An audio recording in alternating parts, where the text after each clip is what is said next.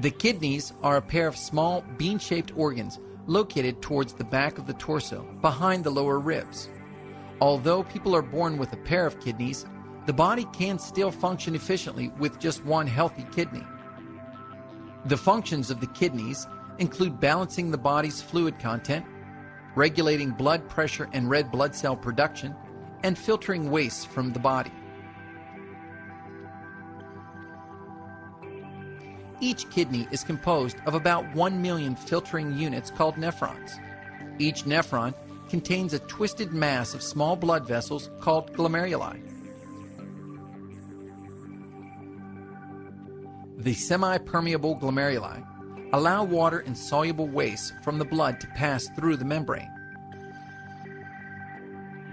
The filtered wastes are then transported out of the body in the form of urine. Diabetes is a disorder caused by an excessive amount of glucose or blood sugar in the bloodstream, which can damage the membrane and lead to high blood pressure. This increase in blood pressure causes the kidneys to filter too much blood, overworking and damaging the nephron. This condition is known as diabetic nephropathy. Because the nephron's glomerular filters no longer work, waste begins building up in the body when it should be filtered out, and important blood proteins that should be retained are lost. Symptoms of this disorder often do not appear until 80% of the kidneys have been damaged.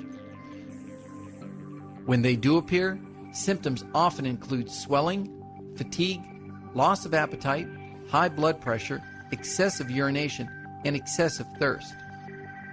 When 85 to 90% of kidney function is lost, the term end-stage kidney failure is used, and kidney dialysis or transplant becomes necessary.